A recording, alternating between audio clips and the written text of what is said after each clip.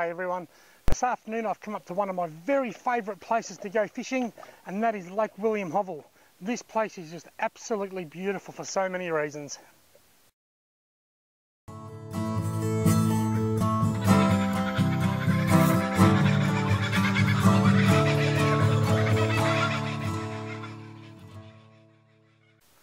Rightio folks, Lake William Hovell was built in the 1970s when they constructed the dam on the King River to dam up the water so that they can use it for irrigation purposes in the King Valley. And sometimes during times of drought we'll also use town water in Wangaratta from here in Lake William Hovell. The fishing is great here for redfin. There's a lot of redfin in the lake, mainly small ones, making it a great place to bring the kids to go fishing. It's not a trophy lake, and it's not the sort of lake you would travel hours for if you're an elitist fisherman looking for that personal best. But it is a fantastic little lake to bring the family, to catch a few redfin, maybe catch a couple big enough to fill it, and to go for a swim because the water is immaculately clear. At the moment I can see about 8 feet into the water. Sometimes you can see up to 12 or 13 feet into this water, it gets so clear. The best swimming spot you'll ever come across, a great fishing spot. Mainly trout fishing in the winter and redfin fishing in the summer. That's the way I look at it. The redfin usually start biting around about now, just after Christmas, and they'll go through until sort of early to mid-autumn and they'll start slowing down. It's mainly small redfin, but you do get the odd bigger redfin. Now, I haven't had any reports just recently of redfin being caught here in Lake William Hovell, so today I'm hoping to come up with my own fishing report. It might be good or it might be bad. I'll tell you another couple of good reasons to come up here.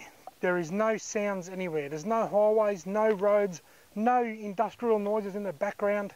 The occasional four-wheel drive on the back tracks here, or the occasional distant boat across the lake, and that's about it. It's only a small lake of 15,000 or 14,000 megalitres. Speedboats are not permitted. There's no speedboats up here, no water skiing, no wake boats, no jet skis. Nice and quiet, and because these big boats aren't allowed on here, that makes it a prime lake for kayaks, which is why it's so popular with kayak fishing. The clear water, the lack of boats, the no background noise, and best of all, there's no phone service up here. I know for a fact that for the rest of this evening I'm not going to get any work emails coming through to my mobile phone because there's no phone service. I'm going to leave my phone in the car. There's no point in me taking it. It's just a great place to get off the grid and bring the kids for a fish, a swim and a barbecue, and just enjoy one of the absolute jewels in the crown of northeast Victoria, that is Lake William Hovell. Now I'm going to be trawling at first with my Halco Crazy Deep lure, which gets down around 18 to 20 feet. I've also got a little wild bait minnow that I want to trawl across the grassy flats in the shallower areas and up further up in the river, in the King River arm. I've got some Strike Tiger soft plastics I'm going to be tossing around. Whichever one catches the most fish will be the technique that I use the most. That's provided any of them catch fish. There's only one way to find out. Let's go fishing.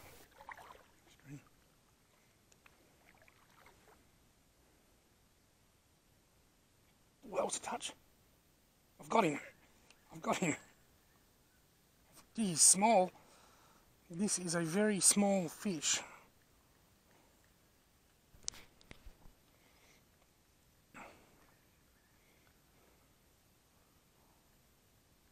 It's a small fish, but it's a fish, and it's a start. Look at the size of this. That is a tiny little redfin taken on the Halco Crazy Deep. He's actually hooked in the head, the poor bugger. Tiny little redfin taken on the Halco Crazy Deep. Well, I like to say that one fish beats no fish every time.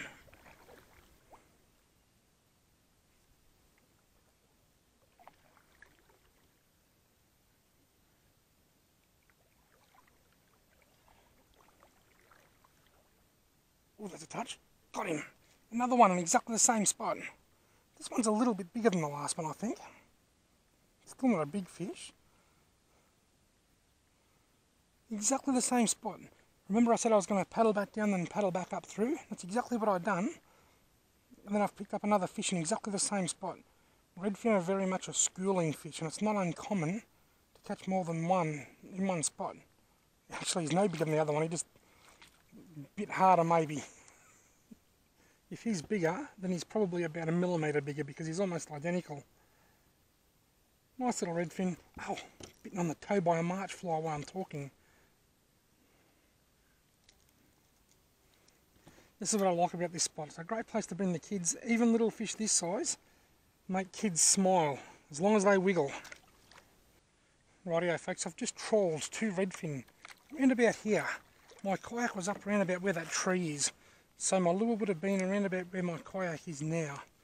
I was going to troll back through here again, but I've decided to try a different technique.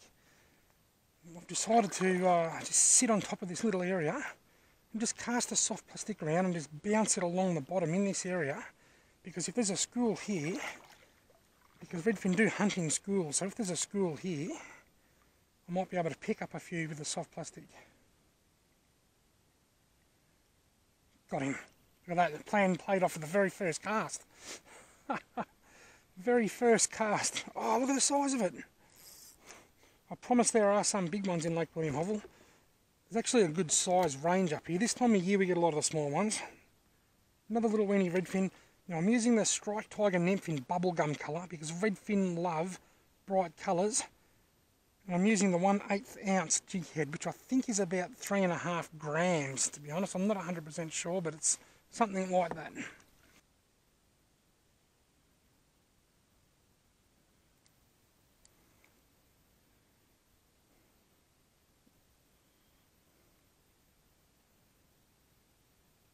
we go, got him. He's tiny. Oh, he got off again. He might have just had hold of the tentacle of the nymph, I think. No, you hit it again, he wants it. He had another go. I don't know, he's taking, he's touching it. Must be a bloody small fish, got him. Oh, there he is. I thought I lost him. Look at this, heaps of small fish. This bubblegum coloured nymph from striped tiger is absolutely dynamite on the redfin. You can see it standing there against the dark background of my Safari H2O kayak, or the shade of the hill over there. Now these redfin are small. They're very small. They're actually probably similar to the little redfin I caught at Lake Hume the other week. But I've had some wonderful feedback from that video from kids that have gone to Lake Hume and caught these redfin. They don't have to be big to be enjoyable. And up here in Lake William Hovell, there's always the chance of catching a bigger one. And when I say big, my biggest ever redfin came out of here and it was 43 centimetres, which is not a giant by some people's standards. It's a giant by my standards. But not a giant by some people's standards. It was around about 3 pound. Got him. Haha. Way out there in front of the kayak. Look, he's so big he's towing the kayak along.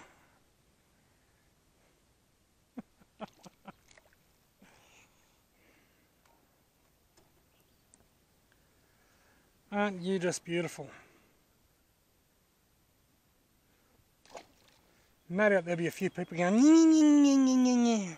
when they see me throwing redfin back in the water. There'll be people saying, he's not allowed to do that, it's against the law.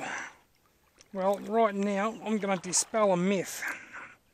Here in Victoria and in New South Wales, it's not against the law to release redfin in the water that you caught it.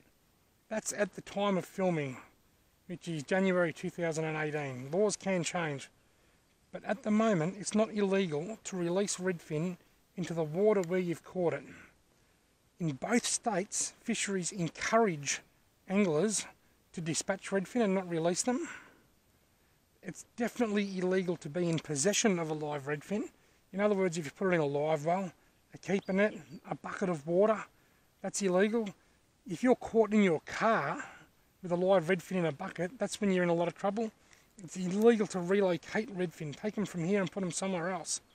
But it's actually not illegal to release them into the water in which you caught them. That is a myth that has been started by some keyboard warriors on the internet that never actually go fishing and think that they know everything there is to know about fishing. In a lake like this one, Lake William Hovell, it's only got trout and redfin. There's nothing else in here. If we take the redfin out, I mean, we never really could, but hypothetically, if we could take all the redfin out, and we did, what would happen next? I know, we'd have a lake that wasn't worth fishing. Macquarie perch and trout, cod and native fish aren't going to fall out of the sky. They've got to be stocked in here. And until there's a guarantee that there's going to be, say, Macquarie perch stocked in here en masse, and I mean by the dozens, tens of thousands, and a bag limit and a size limit, and we can come up here and catch them and keep a couple, until that day comes, I am not going to be killing redfin. I'm happy to release them because they're the reason I'm here. if it wasn't for these, like the one that's on my line now, if it wasn't for these guys, I wouldn't be here today. I would have gone somewhere else, and that's no good for the tourism in the area. So I'm just trying to see what sort of bird that was that just flew past. And that's no good for the tourism in the area. No one's going to come up here to fish a lake with no fish in it.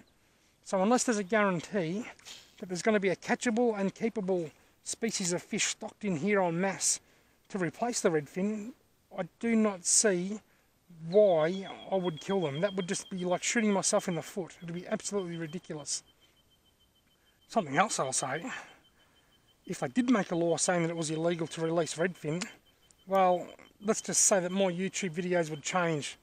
I'd edit out the release, because there's no way I'm going to remove fish and risk having a waterway with no fish in it for kids to come and catch, or for anybody to come and catch. But as I said, once they can, at the moment they have trouble breeding Macquarie perch. This is a semi-alpine lake. It's at an altitude of a bit under 500 metres. But it's set, well, there's another one. It's set in these steep hills and in the hilly terrain. And that's a cold water lake, so it's not really good for yellow belly or silver perch. Lots of you down there, isn't there? See you, buddy. I threw him and he landed fair on me paddle, the poor bugger. But going back to what I was saying, once there's a guarantee that they can stock this en masse with Macquarie perch, with not with the vision of an open season, but with an open season and a bag limit and a size limit, then I'll kill the redfin. But until then, I will be proudly releasing every redfin I catch to make sure that there is redfin here for people to come up here and catch, even if they're small with the odd big one, because nobody's going to want to come up here if there's no fish. There's my kayak, my black Safari H2O Murray. I absolutely love this kayak. I tell you what, I think while I'm here, I might just go for a swim in this nice clear water. Time to go for a swim. Look at that beautiful clear water.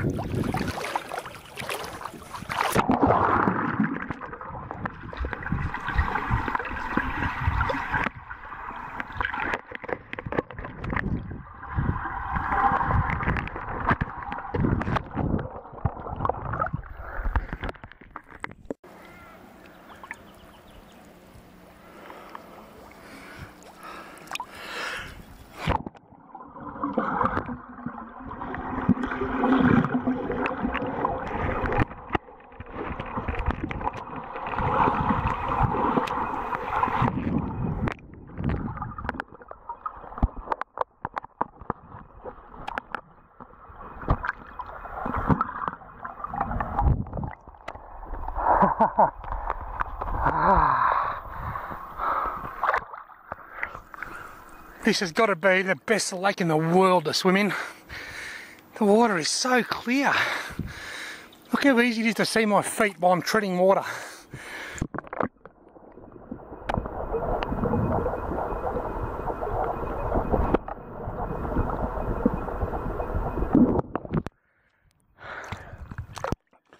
Just beautiful.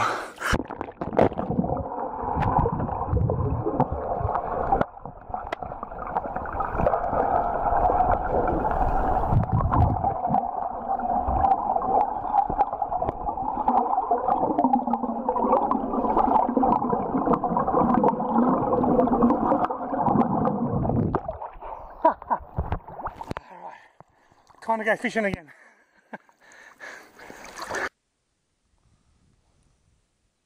Look at the size of this fish. I didn't get the hook up, I didn't realise I wasn't recording. Tiny little redfin caught on a little wild bait, you know. I didn't realise my camera was still turned off. I only just started right there on that point because that's where I was swimming. I reckon I trawled about 5 metres. Another little redfin, this time on the wild bait.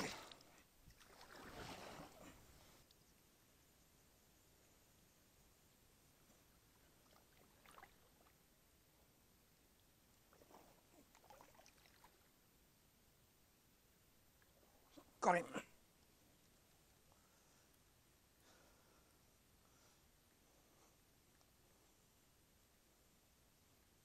Gee whiz, I was only swimming 5 minutes ago. I've trawled 20 metres and hooked 2.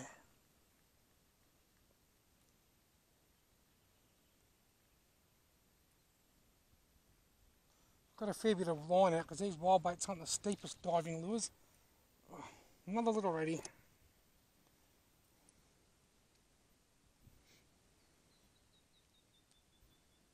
Now, I had the Halco crazy deep on when I was down in the deep water, but now that I'm up here in the shallow water, I've got the little wild bait on because it doesn't get down as deep. The Halco crazy deep, it just dredge the bottom in here, I reckon. Jeez mate, you've bloody got all three hooks in. There you go, his mouth's not real great, but I'm sure he'll be right.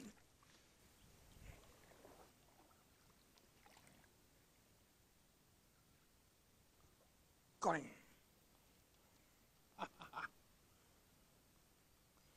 Gee whiz, this is a small fish. Hang on, I better put the motor out of gear so that I can fight it properly. I don't even know whether he's still there. Oh, he's still there, he just gave a kick. It's that small that the lure's still swimming while the fish is on there.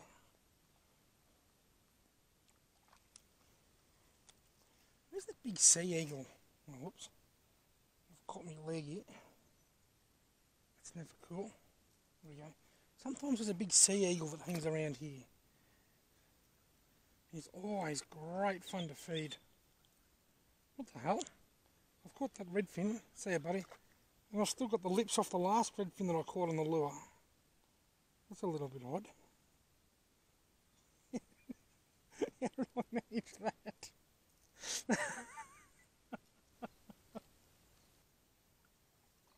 Oh, got him. Got him on the crazy deep. Just another little one.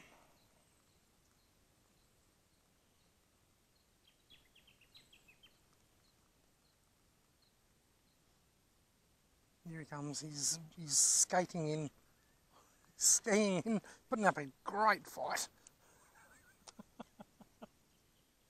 Oh, these fish just fight so well on light line. Got a bit of blood from behind the fin there, because he's been jabbed. A little bit of blood, and if I throw him back like that, a shark might come along if he's not lucky, so you better be careful.